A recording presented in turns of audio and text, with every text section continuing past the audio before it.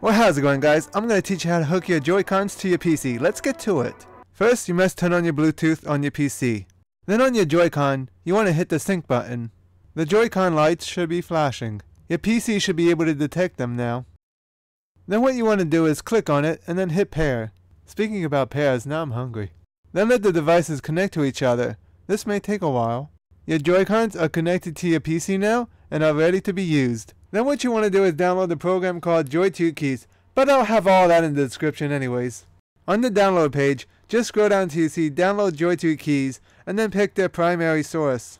For Nintendo and Super Nintendo, you actually don't need this program. You can actually set your keys like normal.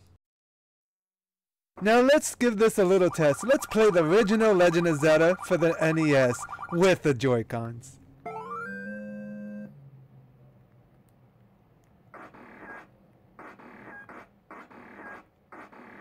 Now open the program called JoyToKeys, click Settings, Configure Joystick, Configure Game Controller Property, Advance, make sure it shows up, and then click OK. Now close the windows.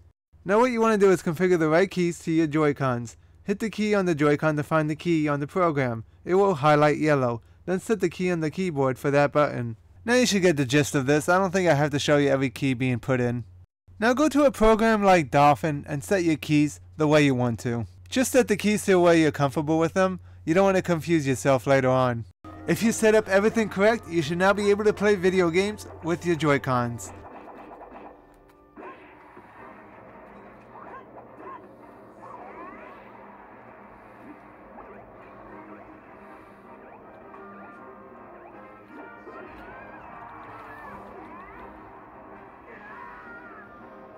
Well, that's it for this tutorial. I hope you guys enjoyed this video. Let me know in the comments below if you have any trouble, and hopefully I can help you. And as always, guys, have a smashing day.